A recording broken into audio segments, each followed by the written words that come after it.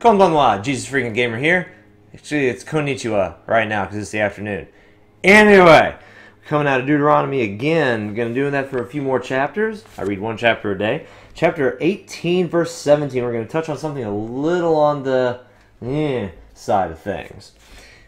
And the Lord said to me, "What they have spoken is good. I will raise up for them a prophet like you from among their brethren, and will put my words in his mouth, and he shall speak to them all that I command him. And it shall be that whoever will not hear my words, which he speaks in my name, I will require it of him. But the prophet who presumes to speak a word in my name, which I have not commanded him to speak, or who speaks in the name of other gods, that prophet shall die. And if you say in your heart, how shall we know the word which the Lord has not spoken? When a prophet speaks in the name of the Lord, if the thing does not happen or come to pass, that is the thing which the Lord has not spoken. The prophet has spoken it presumptuously. You shall not be afraid of him." Now, I told you guys earlier, I'm one of those weirdos. I think apostles, prophets, healings, miracles, and all that stuff happens today. So I believe that verse, to some extent, applies to us today. Now, the prophet that was sent, like Moses, that was Jesus, the Messiah, my Lord and my God. As far as the prophet who speaks in his name, I do believe prophecy is still something available to us. 1 Corinthians 12 mentions the gifts of the Spirit. It's something that should be embraced. 1 Corinthians 13 goes on to say, pursue spiritual gifts, especially prophecy. So this verse, it's very helpful in saying, well, if it comes to pass, it was of the Lord, if it was spoken in his name. If someone speaks something in the name of another god and it comes to pass, there's a few chapters back, it was like, nope, don't listen to that prophet, even if what they say comes to pass. You kill that prophet. Well, not only do you kill the prophet speaking in the name of other gods, you kill the prophet who speaks something incorrectly, who says something wrong. They say in the name of the Lord, and they've spoken presumptuously. It wasn't him. It was them.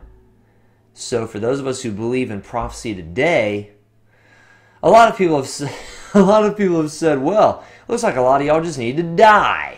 Apparently, you're not speaking of the Lord. That word didn't come to pass. You need to be put to death. And as crazy as this sounds, part of me is like, well, they're kind of sort of right. It is in the Word of God.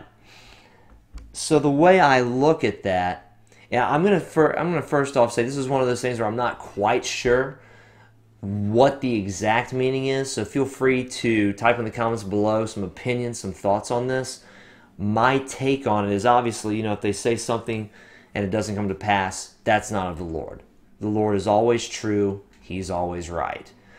There have been times in my life where I've heard from the Lord, and what I heard, sure enough, it came to pass. Whether I told anyone or not, it came to pass. Sometimes I heard something from the Lord, and even to this point in my life, it has not yet come to pass. A word was spoken in my life that at some point I'd be traveling. I'm not traveling anywhere yet, and that word was spoken many, many years ago. Although I can kind of sort of see how maybe that will come to pass in the future, although I'm not quite sure. And as for the putting to death part, my initial reaction is, in New Testament times, not only is it illegal, let's set aside the legality of it for a minute. Don't be terrified. Don't click away from the video just yet. Aside from the legality of it, I think because of the New Testament, where basically we see how, not only is killing a sin, so is hate. Not only is adultery a sin, lust is a sin. Those two things Jesus mentioned are both worthy of death. And now the standard's raised much higher. And the standard here for prophecy, even in the Old Testament, the standard was 100% accuracy. You are never, ever allowed to be wrong.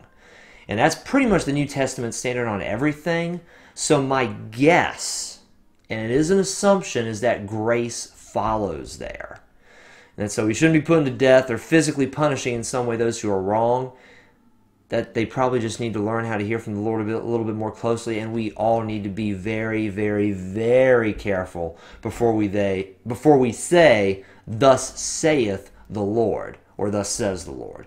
We need to be very careful and keep that in mind before we say anything along those lines. And I've probably gone a little bit over. Thanks for watching. Love you guys. God bless.